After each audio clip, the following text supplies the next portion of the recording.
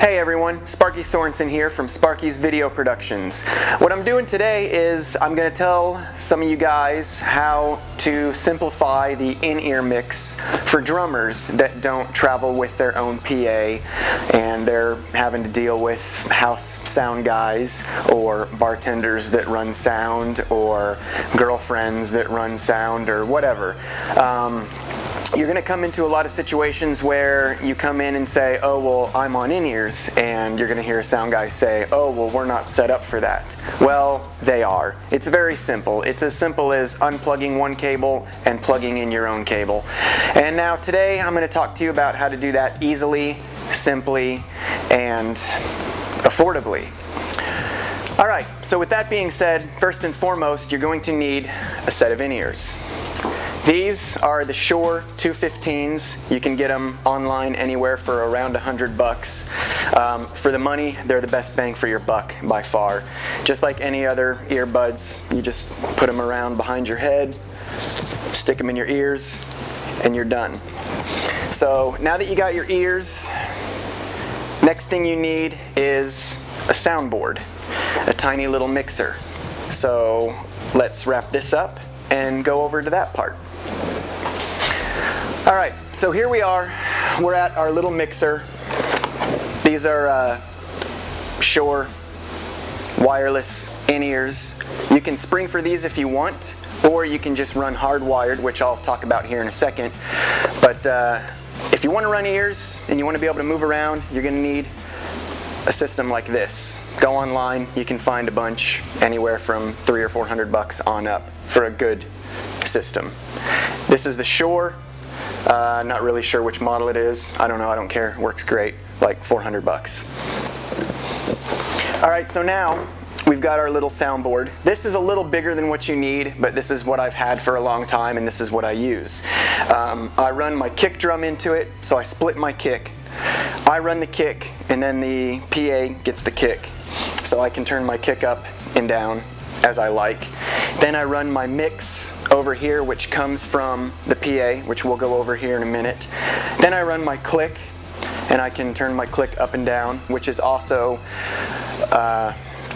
you can split to the PA too. That way if your whole band is on ears, they can have the click too, so if songs start out with just the guitar or whatnot.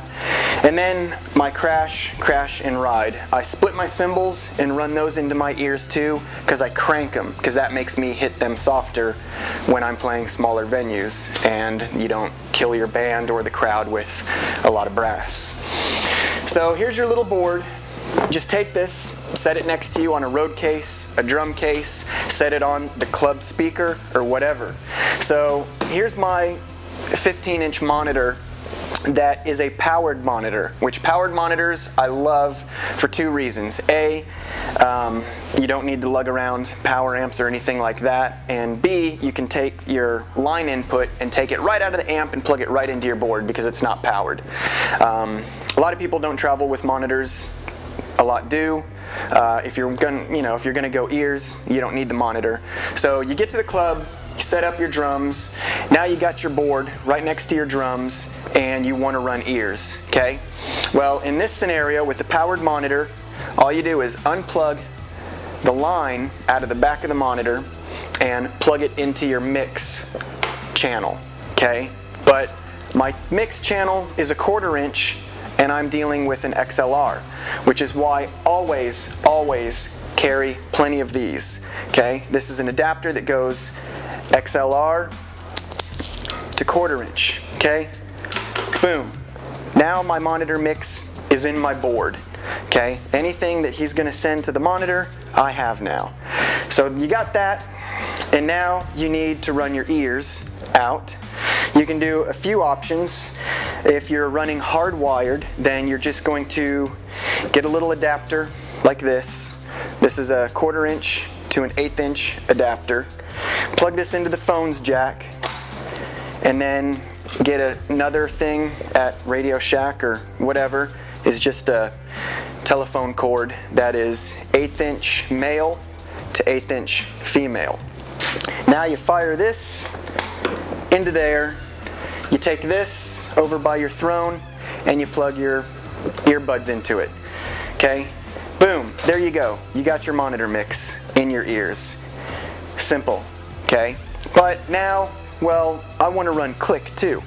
Well, that's easy, okay? You can't really see it, but right on the other side, I don't know if you can see it now, barely, okay? So right here is my click, okay? I use the Boss DB90, used it for years, love it. So now I've got my click, and this is just a 1/4 inch instrument cable.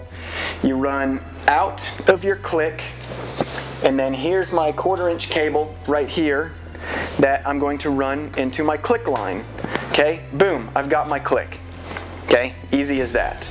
All right, I'll talk about splitting all the instruments and everything else later if you want to go that route. That is, you know, a couple of ways you can do that is you can split it with a split snake, which are expensive for good ones, or you can do the other way, which isn't really recommended, but you can get Y cables. You can split a few things off. What I used to do a lot is bass amps have a couple of different outputs on the back, or another thing I would bring is I bring my own DI box. That way you can technically split a signal with a DI box. I can plug my bass in, run my bass out, and then my bass player can just go straight to the PA. So you can do that and run bass if you want to be able to adjust your bass, you know, on the fly, so you don't have to bug the sound guy or whatever. Okay, so there you go. That's the simple setup, running ears and a click.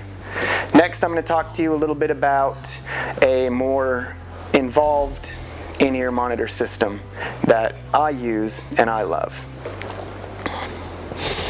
Alright, welcome back. This time I've got my personal in-ear rig right here, and I also have a lot more light in my face. What we're going to do now is talk about if you want to split everything and run your own complete dedicated in-ear mix.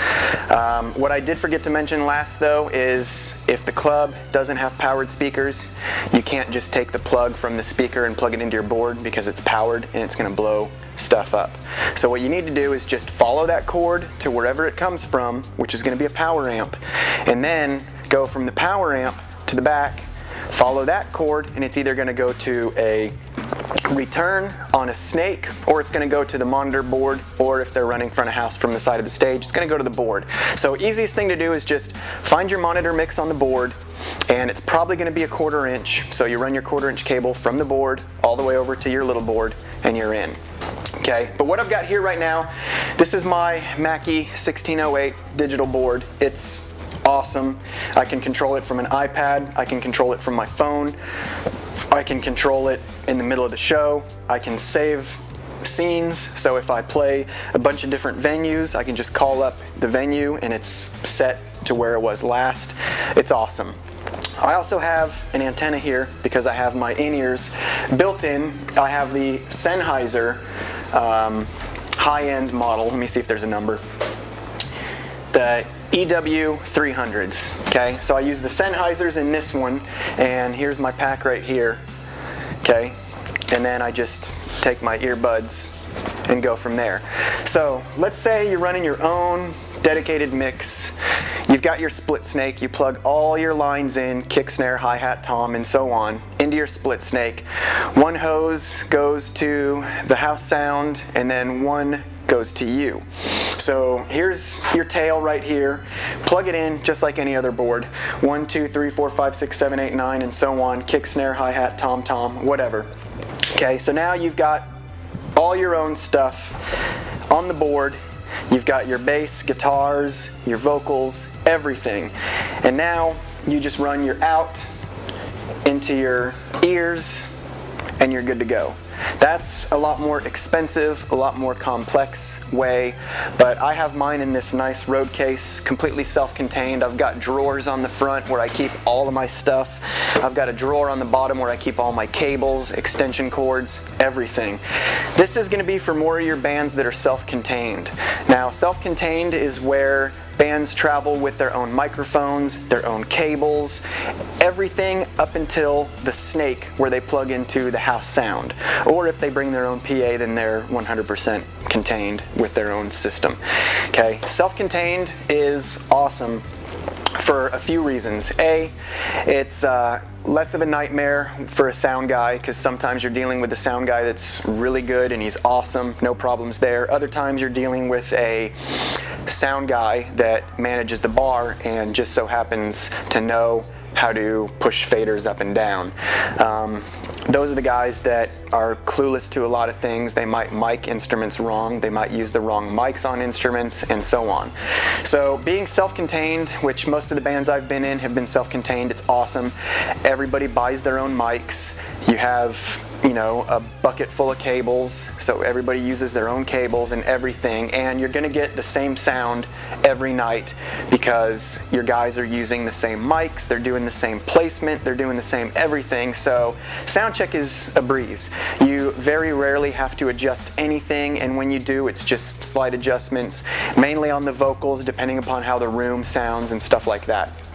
So here's my totally self-contained in-ear rig. Also on the back I run my own